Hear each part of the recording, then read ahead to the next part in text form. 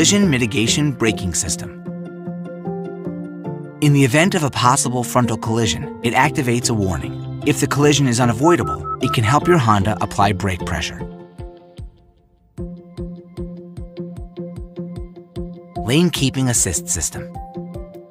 It uses a camera to help detect lane lines and adjusts your steering to help keep you centered.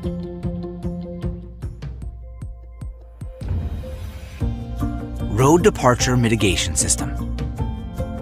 If you cross detected lanes without signaling, it activates a warning and can then adjust your steering and braking if needed.